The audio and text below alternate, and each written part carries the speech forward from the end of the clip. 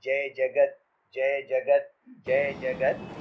Hello, with me today is Jill Carr Harris, the director of IGINT, and also somebody who's been associated with Ekta Parishad now for over 3 decades.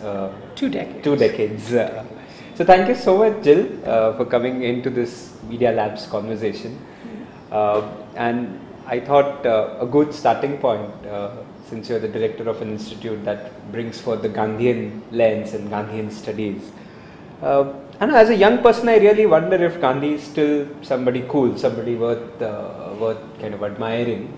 And while personally I am a big admirer, but I think a typical young person today enjoys like Gandhi bashing and also this whole idea of non-violence, really, which Gandhi spoke so much about. And I mean, is it even relevant in today's times? We are spending so much on our arms and ammunition and to be safe, and if somebody takes me on, I'm going to come back in full might. So really, what is this whole relevance for non-violence? I mean, is it even fun? Is it even worth it? Gandhi, of course, died in 1948, and many people want to continue his legacy. And some young people, I agree, say, what's the relevance? Yeah.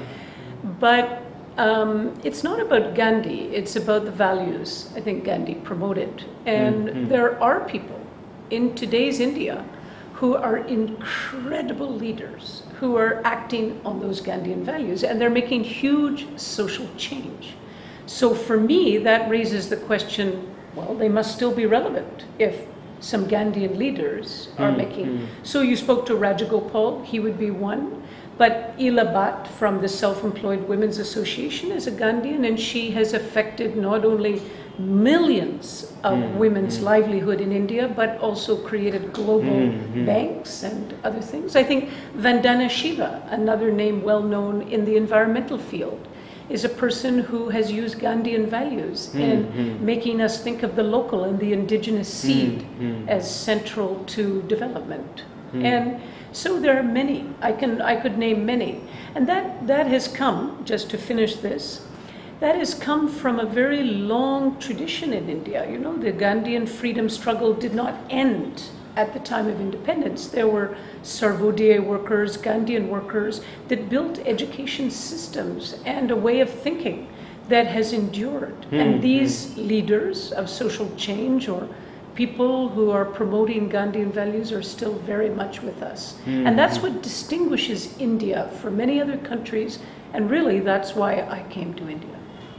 So, but then is this true that when you're approaching somebody who's a Gandhian worker, then the kurta and making sure that there's a certain demeanor and certain values and simplicity, whatever is our picture perfect image, and so when we are approaching that, is that what it is like a must to carry? Like in today's world, as a jeans and a shirt wearing young person, what values, which part of what Gandhi spoke about is something that I can take and start living with? I mean, I don't think a khadi shirt defines Gandhian values. It's symbolic, because what is a khadi shirt? Khadi means that the people who make that cloth use their hands. They're usually poor. They're often women.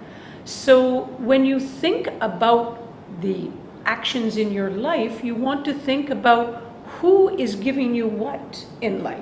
So today I'm not wearing a khadi shirt, but if I were to wear a khadi sari or a khadi salwar kameez, I have instinctively some connection with the poor and marginalized. But I don't have to make a pretense that every day, every minute I'm making that connection. Okay. I only have to be conscious of the food that I eat, the clothes that I wear, the shelter that I have around me, is in some way not disrupting and creating more marginalization. That's the conscious choice. That's the intent of That is all the the intent, choices. yeah. But then when faced with, in a normal day-to-day existence, there is all kinds of violence, small scuffles, from small scuffles to state violence to all kinds, and the very immediate instinctive response to come back at. Right. And it's a self-defense response. So when we think about Gandhi, what are we talking about? Transcending this response or seeing the wisdom of I don't know. So what is Well, the? I think what are there's 2 points that I think are important to make. One is there's a belief system on self-defense and so on that you mentioned, which says that persons' reactions are generally violent. Okay, that's one argument. But I have to tell you that there are empirical psychologists that say the first response of people is nonviolence. Okay. And that has been proven through empirical psychology, through tests and other things. V.K. Kool, who was a psychologist from India, who went later to the United States, actually stood up to the whole American Psychology Association of scholars, who said, no, violence is the base. That's why we had the Holocaust. That's why we have wars. And he stood up as a lonely interlocutor and said, actually, I've done tests to prove that people's first response is nonviolence. And it's very interesting to go through the work of V.K. Kool. But I think more importantly is the second point, which is that aggression and aggressive response, one has to, in one's life, if one chooses nonviolence, because that's a choice. Conflict is everywhere, but choosing nonviolence is a choice. So if one is, getting angry or aggressive because your ego is being, criticized, or you're being criticized, or you're feeling anger and aggression, the question is whether you can flip that so that you have a nonviolent response. In other words, in Sanskrit, they'll talk about ugra, aggression, and ugratar, more aggression, and ugratam, aggression. And this is aggression as it goes up. What that is, let us say that's like fire. Now, how do you respond non-violently to fire? Self-defense, right? Do you add fire to that fire, or do you add a kind of humbleness, which is like water, which is like putting water to fire? So the notion of humbleness, right, is something also deep in the namra, namrata, humble, to be humble. Namra, humble, namratar, more humble, namratam, most humble. Okay, so when someone is going up in aggression, instead of bringing ugra, you bring namra into play, and you try to disarm aggression through humbleness, not humility, humbleness. That is to say, you disconnect from aggression and you act out in a non-cooperation style how to be humble. If a sexual overture is being made by a big man and you're a small woman, what you do is you just go humble, not weak. It's a very big difference. You become humble. Yeah. Isn't it a weak response? No, it's not. Humility may be closer to a weakness, but humbleness is just, you make a joke, you make a joke. You act with a certain humbleness, you disconnect with aggression. And you go more humble as someone goes more aggressive. And you go most humble. And I think this is really something that we teach women in our nonviolent conflict resolution, is if you're going to choose nonviolence, you choose a way to completely be humble, not fearful, not weak. The weak and the fearful is what fires up aggression. You bring in but humbleness. what is so just to understand this nuance a little more, and in a very practical kind of real life condition context, where a woman faces an overture from somebody, or not necessarily active violence, but maybe somebody's catcalling or sexual harassment, also known as eve teasing. Sure. or just general bullying, I think, that people face Sure. and all. Sure. The immediate response is, if I don't respond as strongly or more strongly, Exactly. I'll not be able to silence it. Exactly. And if I hide and cover, then that will keep increasing, and I'll have admitted Exactly. my weakness. So what but is this is a social conditioning, you see. What I would like to say is it's not nature, it's nurture. It's a social conditioning. And what a mother does in a family, what a good culture does, as we see many cultures in India, is it helps people to be humble. Non-violence is something that is deeply embedded in the Indian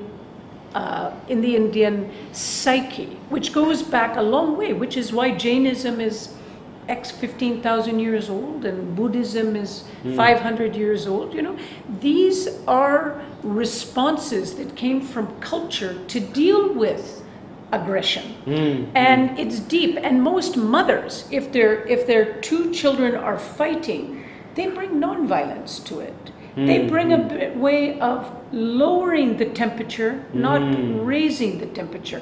This is deeply in our culture and society. so it's a more mature response in that way, you're saying. And it's why children are so innocent, you know, they will pick non-violence if you guide them to non-violence. Youth will pick non-violence as opposed to violence if you direct them in that direction.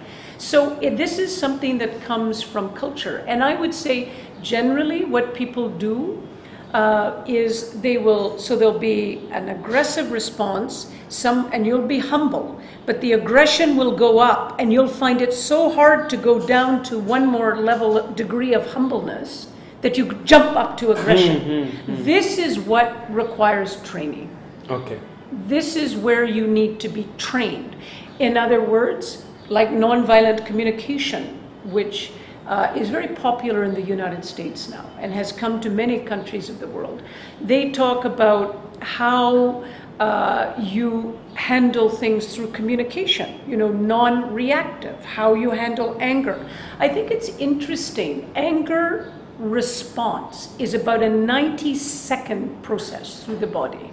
If you can hold anger and not respond for 90 seconds, you feel lighter.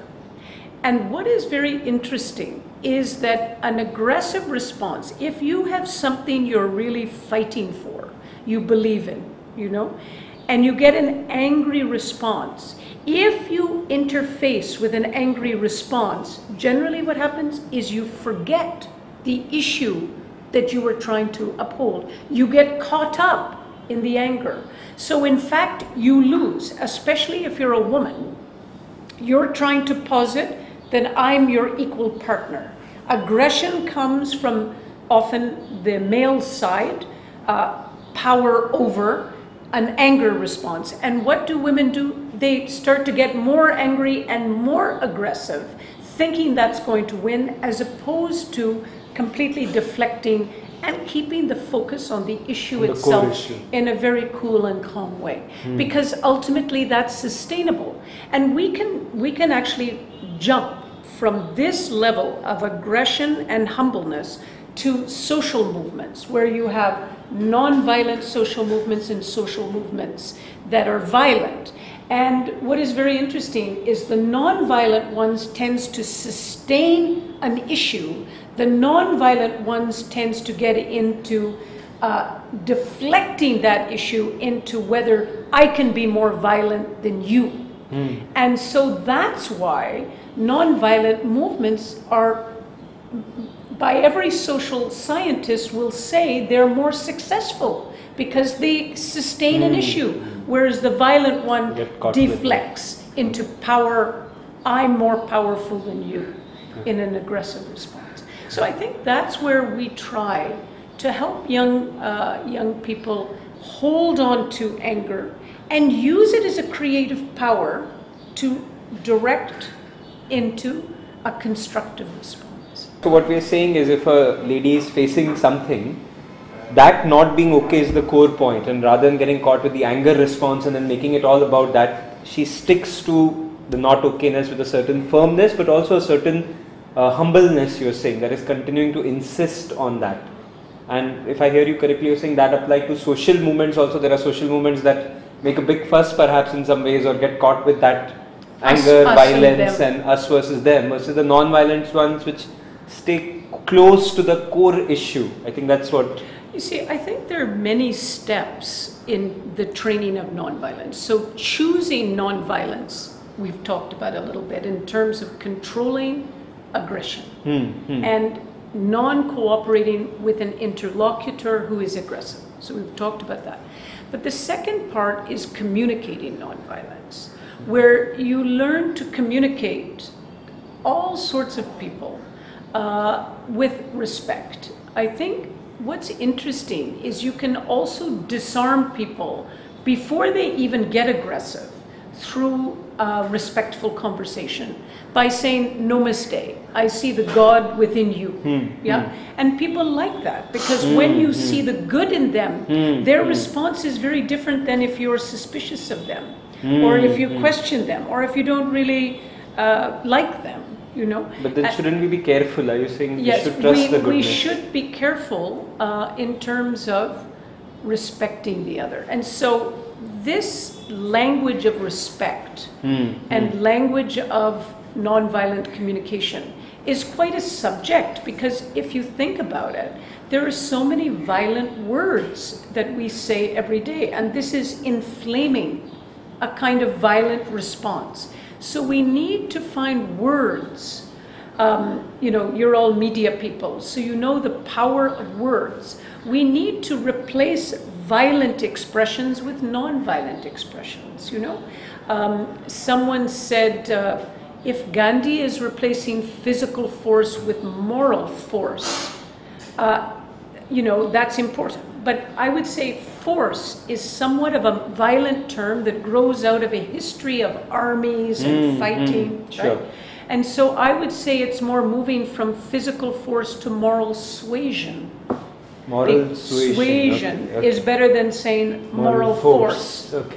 Because you're forcing your values. If Gandhi was forcing his values on his followers, they would not accept. But if it's a suasion, you know, it's a kind of a slow process of persuasion and convincing and circles of discussion and discourse.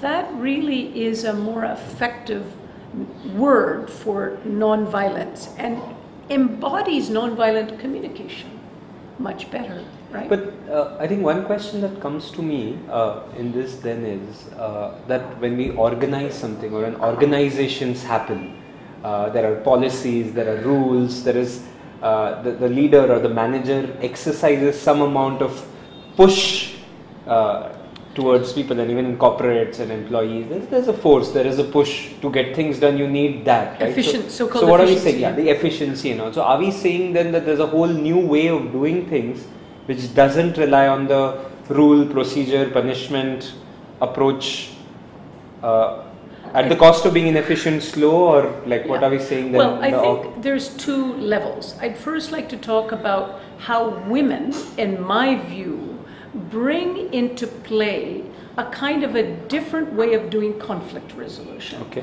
I think men are more into win-win models, where we compromise and we resolve our conflict, which really is creating the absence of conflict, but really is not building peace. I think where women are very just naturally conditioned this way, and there are many men who have this feminine quality, so I wouldn't say it's exclusive to women, but it is a feminine quality of solving conflicts. Okay. And that feminine quality of solving conflicts means that you listen, that you don't have your ego involved, that you are prepared to spend time on the process and persist, that you're not goal focused. Now, if that kind of conflict resolution is taken seriously by corporate managers, which I think more and more are getting trained in mindfulness and other techniques, then they're going to have a better relationship internally and less pyramidal relationship of My word, you obey. Yeah, on top. sure. So that's one level. But I think in terms of rules and punitive justice, which you also raised, non-violence means restorative justice. It's of the belief that if in India, for instance, when someone is guilty, we want to punish them. Yeah. They're guilty. And in fact, even before hearing, the weight of evidence usually is on their guilt, and we believe them to be guilty. And then you have to prove they're innocent, which is very unfortunate. Even for the most heinous crimes, even young people joining the ISIS, we have to appreciate that they may have taken a decision today, but their decision tomorrow may be very different. And how to see people in a dynamic continuum psychologically, rather than labeling them the aggressor and they have to be punished and then they need capital punishment. I think a much better way of working with people, even people who have been involved in genocide, is to do truth and reconciliation, is to let people apologize, is to let people come forward and see their own failings, as opposed to labeling them as the guilty party. Because what does that do? If a woman is raped, by somebody, and her parents want that person immediately killed, that may extinguish that particular individual, but it does not transform that relationship. What you want to do in a rape case is create a kind of restorative justice so that rape no longer is an issue in your society. That's what you're trying to do, not just kill the rapist, because that is the difference between punitive justice and restorative justice. So I think we need to look at, conflict resolution and bringing justice to a situation non-violently. I would say women have a tendency towards it, should be, but mostly in the home and the community. And what I'm interested is to see how to bring that out in society, those abilities for conflict resolution in society. So all this is nice and good, but I mean, in a world where it's a rat race, where we are told to go achieve the most, do the best we can, and also this, you spoke about choosing non-violence and communicating non-violence, resolving conflicts, but where does, in face of competition and having to reach the best I can do, and also in that kind of a world, should I not first take care of that rather than really care, like how can I care for others till I don't have my own sort of act in place? And also I want to win the race, right? There's a very deep desire there. So where does then non-violence stand in this kind of a scenario today, where we're being pushed to go achieve more, better than others? So I think the push and pull is around money and economy, right? We compete in order to get the best global job in the best corporation, to have the greatest potential for accumulating capital, right? So that's kind of what it's about. And I think what the problem is that if we are only thinking of getting money and material wealth at the expense of peace, then we begin to have a real disconnect. So what we're seeing in the world today is we're seeing since the war, there has been the Second World War and the rise of, the European states, and then laterally the rise of China, and now India becoming a global power. What we see is the main problem has been the concentration of wealth in fewer and fewer hands. In the 70s, there was more what we might call redistributive justice. There was a redistribution that went from people's taxes to helping people who didn't have work, who didn't have jobs. By the mid-1980s, the wages were not rising. They were stagnant in the West, and prices kept rising. And so slowly in the Western states, the middle class started to move down. Now, simultaneously in the 90s, early 90s, with the new economic reform process, there was initially new opportunities in India, new wealth creation So opportunities. you were the beneficiaries in a way of And you were, and India, we were the beneficiaries of a new way, except that the problem is whenever the marketplace grows and expands to so-called give to more people, the pie gets divided more unfairly and skewed in favor of the rich. So what we have now is we have 25 families in the world that control 50% of the world's wealth. Right? So we have got to a level in India, we have for the first time billionaires who are controlling huge chunks of the Indian economy, commensurate to millions and millions of people who have no wealth. So because we're creating those kinds of structures, poverty, civil unrest, I mean, all you have to do is go to rural areas and see the conflicts in the rural areas. One of the conflicts that stands out so much in my mind is visiting some displaced people, Adivasi people, from the Narmada Valley, which is close to here. And Maharashtra has been a beneficiary of that power project, the Narmada dams. Those tribals that were displaced 5 years later in their new location are now being redisplaced.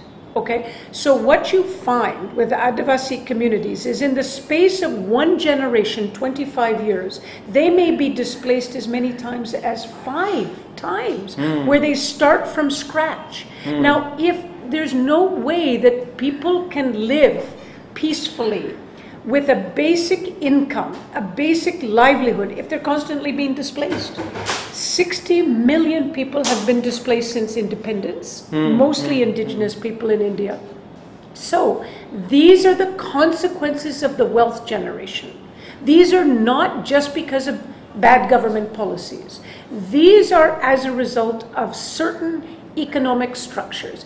And so if I am a student and I want to get a job and I'm studying law and I want to join the mining company, and I've got to realize that that mining company may be displacing the indigenous communities and may be creating civil unrest. And it may be that my children may have a house and a car, but they may have absolutely no peace. Now, my decision is, do I want to live in a society that is completely without peace? But I wanted to just kind of question that a little more. Yeah. Because one argument, in fact, is that when there is abundance or wealth, maybe people are fulfilled and there is more peace, and so the idea of trickle-down economics, and when the pie is expanding, eventually there is an eventually always that says that the benefits will flow into the larger group. And also, if I really empathize with the billionaire, he or me or anybody else is just trying to get the best that they can, right? We are all in this race to say, I want to do the best I can with what I have in a way that maximizes my happiness, right? I mean, that's the same thought process that we're all in a way locked into. Yeah. And that may personally be unsettling, but I'm saying, so what are we saying, that we unlock ourselves from this process of maximizing? You know, the trickle down, which you've mentioned, is an ideological position. It is not an actual fact. Okay. We know that trickle down does not actually work. Because if there's a concentration of capital at the top, that means that trickle down is not working. It means that wealth is being concentrated. Okay, number one. Number two, of course we can see ourselves in the middle class looking up at the models of a William Buffett, you know, a Bill Gates, you know, an Ambani, and so on. But I think basically this is again a myth that our expectations are here, but the reality is we do not move up. In fact, if you look at things carefully, we move down. And so this is where the perspective of shifting, a non-violent perspective, would be not to look up at the leaders of what is a society based on concentration of capital, which is leading to violence, but looking at common, ordinary people's lives and seeing how more and more people can be included in the development model. And if we don't do that, if we don't have a belief in redistributive justice, then we're going to live in more and more centralized authoritarian structures, because neoliberalism leads to non-democratic behavior. You cannot have an undemocratic economy and a democratic governance. So this is what we're faced with, and I think what we're saying in terms of this fourth level of peace, nonviolence, is that can we make peace the goal of our human development? When we talk all about human development, implicitly we all want peace, but we're actually making the goal more money and not peace. And this is where there is a subterfuge, if you will. It's not, we're not, if we don't practice peace, we will not reach peace. If we practice getting wealthier, we will reach possibly an economy based on wealth creation. Whether we benefit or not, that is a separate issue, but very, very few people are benefiting. But I mean, somebody, so I hear you when you say that, there is a small group of people, concentrated wealth and trickle down doesn't happen. But I think the current discourse is that somebody has to pay for this, and there is a small price when we build a highway to go through a jungle and there will be a corridor. There has to be somebody who has to foot the bill, and therefore, as we are all going on a development path and making our countries great again and all, we can't help but have some side effects and some damaging effects. That's what basically we are trying to say, that okay, we minimize those damages, but we plan to link the rivers and do all of that. So I think the broad thrust of development that we are all in, and the fact that it's creating a lot of violence, what do you feel about that? How does one deal with that kind of, everybody wants development, everybody wants the best they can, and they really believe that this current way will redeem them, there will be that destination. So see, what is important is not just to follow the herd. I think if one really believes that you want peace, if you really choose peace, as we talked about, and want to communicate peacefully and want to do conflict resolution, if you choose that, if you don't want to choose that, that's a different thing. But if you want to choose it, then you need to choose to disengage from the violence of an economic system which is not promoting the most marginalized in that system. Gandhi gave the talisman to think, whenever you're thinking about what steps to take, you think of the poorest man or woman you have ever met in your life, and it is that person's plight or that person's situation on which you must base your decisions. That is essential to an inclusive society. Inclusion is the way of peace. That is the way. Now, if we want to exclude communities, caste groups, women, then we're going to have a violent society. very good. They'll always come back in some way as they'll come back in resisting. some way. People don't just sit mum. Right. They respond because they need to survive. And they respond. So even though we go back to those displaced Narmada people, these what one would call economic refugees within India, these people will obviously not create secure systems. They will create a situation where the state and companies need to come into some way to keep security, because it won't be human security. And human security is the most basic security. And that coincides with peace. Then in the current times, where we are surrounded by the loud noise of this kind of development, and all around us are people who want to move in that direction, and there's this whole baffling system in front of us which marching on at such a pace. what is an authentic individual response? What does solidarity look like? What can we support? What options does an individual have if they don't follow the herd?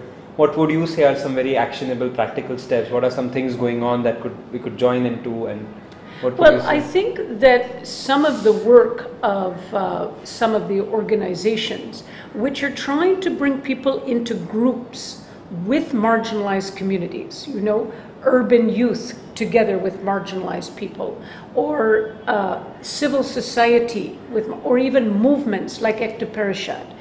These are opportunities to build something other in groups, because it's very hard as a single individual. I can choose not to fill up my gas tank with multinational oil, and I may choose to ride a bicycle, but that's not going to take me very far. I need to build a group with me, you know, and a group consciousness which will act as a pressure point to provide space in which I can live non-violently in the society. And I think that is why a group like Ekta Parishad is talking about Jai Jagat. It's saying Jai Jagat is a movement or a campaign, but it's actually a space where people can act non-violently.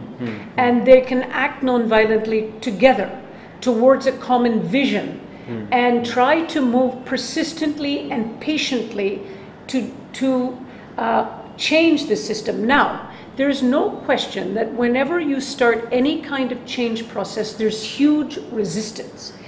But that's why we have the conflict resolution training, how to deal with resistance, how to remain calm, how to be persistent, how to hold on to principles and not to let go because you look like you're the odd person out.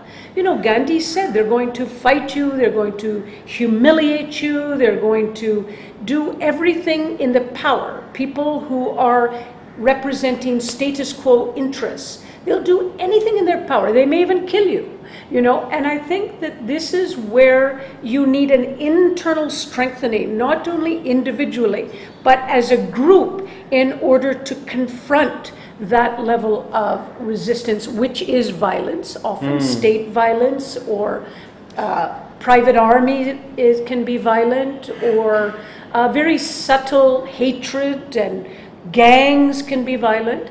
And how do you respond?